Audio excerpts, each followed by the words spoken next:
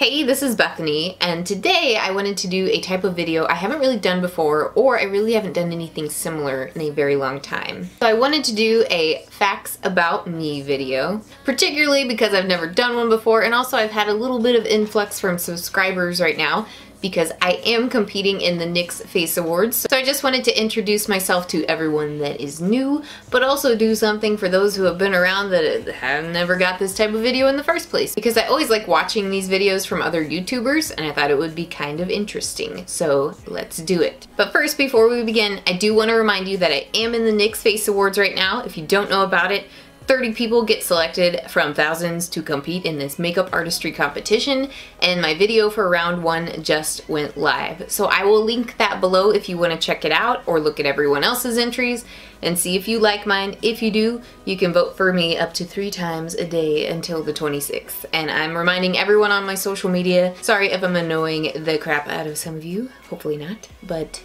just letting you know that's going on if you do want to check it out. So anyways, let's delve into these little facts. I have some of them already in my mind, but most of them I'm gonna come up with on the top of my head because I feel like I just wanna see what comes out naturally, things that I consider facts about me. So let's begin. Okay, number one, when I started YouTube, I had a way more bold red hair color because I wanted to channel like comic book redhead, you know, like characters like Jean Grey or whatnot. However, I don't like doing the upkeep, and I have had a couple videos on how I colored my hair, but I'm not really an expert on hair color. However, those few videos are some of the most viewed videos on my channel because people like red hair, apparently. So right now, this is my natural hair color, kind of gingery strawberry blonde, not a vibrantly red, though that would be nice naturally. But I like doing this, and it's what my fiance likes as well. Number two, for most of my early life, I grew up out in the country.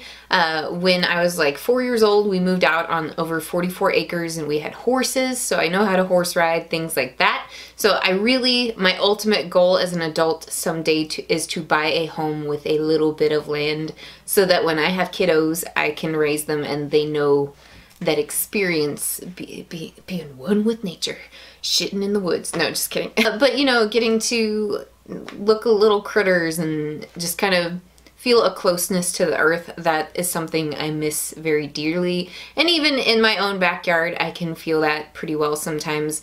But I just really want to live out in the country someday again, and hopefully I will have that journey someday and show that to you all. Number three, I think this is fitting for number three, but I have 3 cats that live in here with me, and one that you all seem to love a lot is Bub. I'll probably insert like a picture of him right here since he didn't come calling when I said his name. But yeah, I love him to pieces. I love all my cats. I'm kind of a cat lady, but someday I would like other things as well too.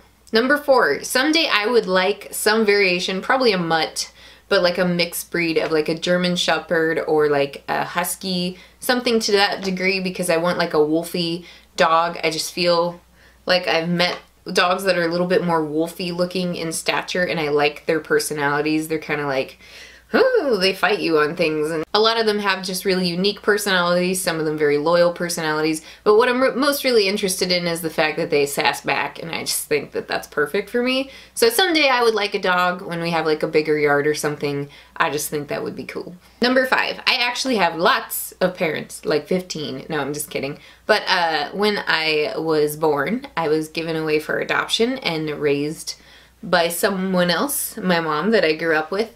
And then before I turned 21, I was able to find both of my biological parents, and I do have a good relationship with both of them.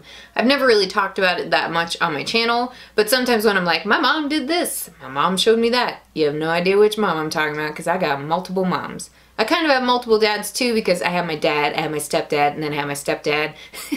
So I like to joke that, oh my god, Father's Day or Mother's Day is coming. I have like 15 parents. It's pretty cool because I actually have more support, I feel like, than some people, and I'm glad that I was able to find my biological parents, and not a lot of people have that privilege. But I am adopted, so.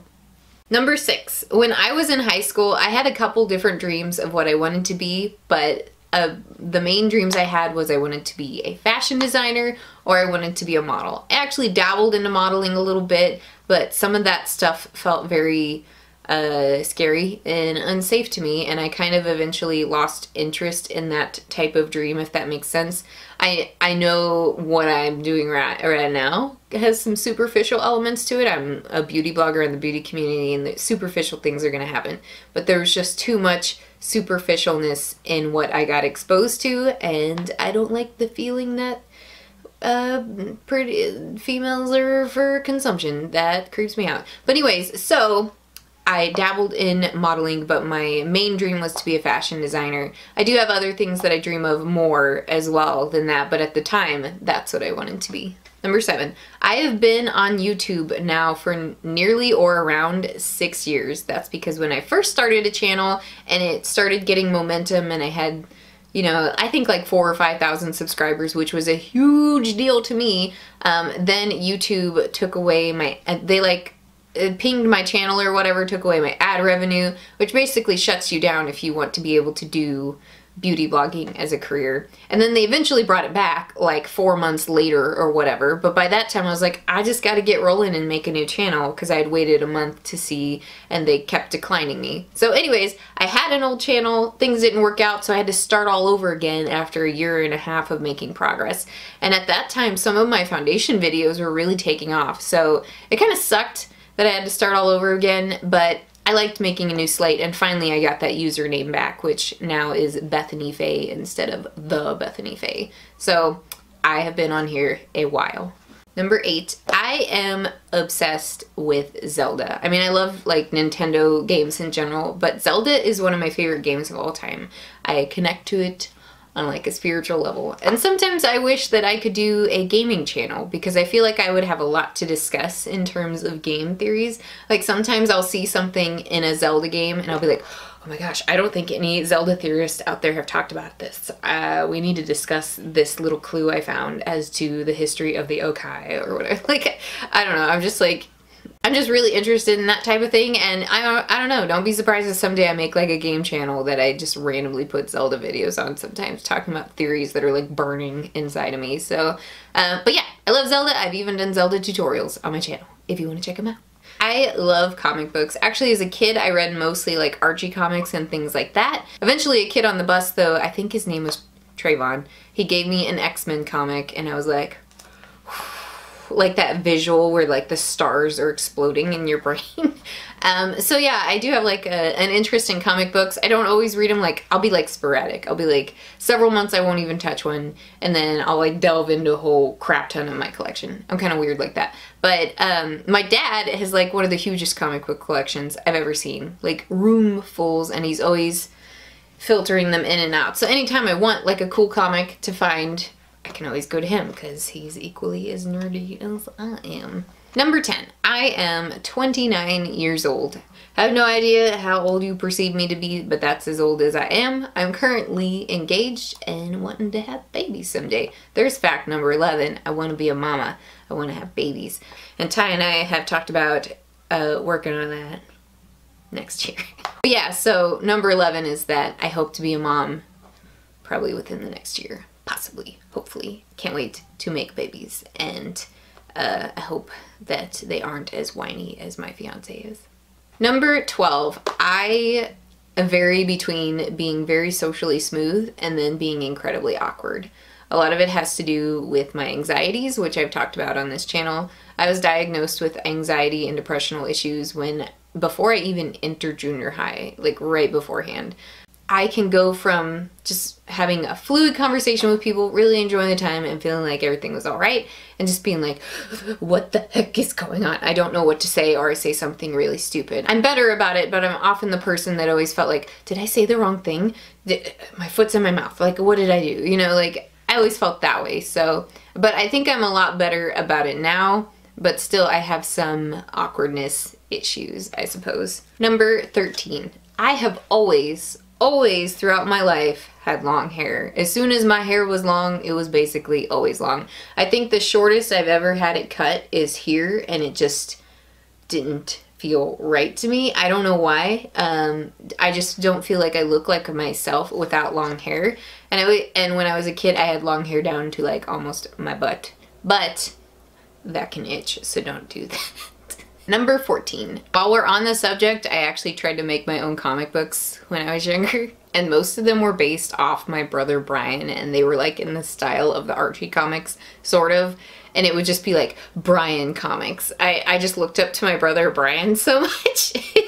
So I would draw him, and he had a girlfriend named Laura, and they were always doing like goofy Scooby-Doo type things, like exploring like Egyptian pyramids or things like that, and unlocking ancient secrets.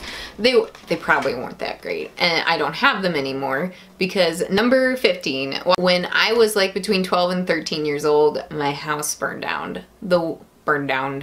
The one where we lived out in the country. It was pretty traumatizing. We were on vacation for like a fluke vacation. My mom was stressed from working hard at her job and turned off her phone because she was tired of her boss harassing her.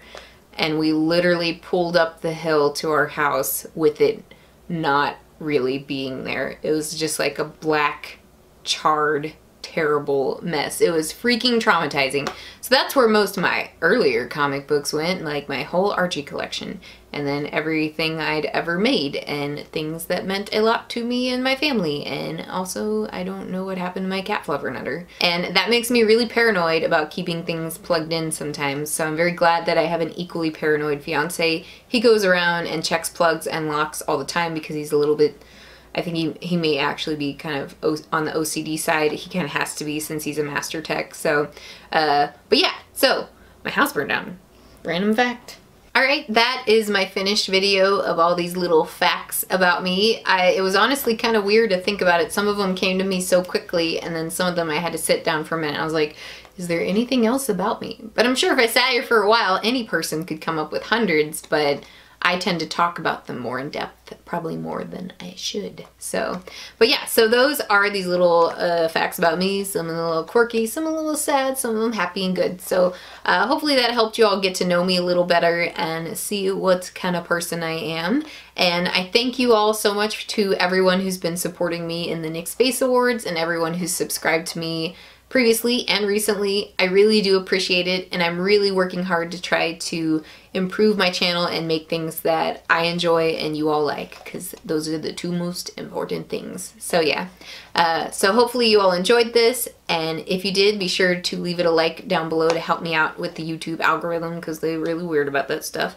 But anyways, again, I thank you all so much, and I will see you next time. Bye-bye.